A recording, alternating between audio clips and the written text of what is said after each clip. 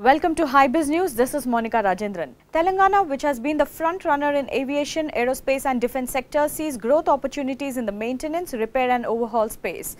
The state is preparing for an MRO boom in the growing Indian industry and a global market that is valued at $65 billion.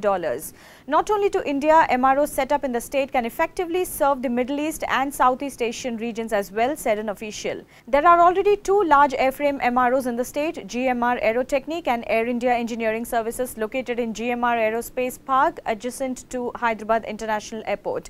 Begumpet Airport has also been identified by the Airports Authority of India to set up an MRO hub which will further boost the ecosystem. Telangana is now keen to support aero engine MROs given the significant presence of engine manufacturing and training facilities of leading global aero engine original equipment manufacturers in the state. Telangana hosts the only engine training centers in India for both CFM and Pratt & Whitney.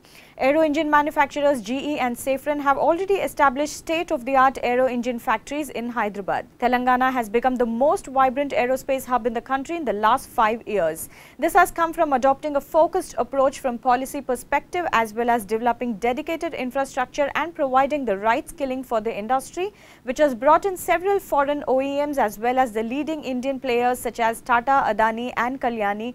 This has come from adopting a focused approach from policy perspective as well as developing dedicated infrastructure and providing the right skilling for the industry, which has brought in several foreign OEMs as well as the leading Indian players such as Tata, Adani and Kalyani, etc. to set up their manufacturing plants in Hyderabad, said Praveen PA, Director, Aerospace and Defence, Government of Telangana, who highlighted the state's strengths in the MRO sector in the recently held Aero MRO 2021 summit.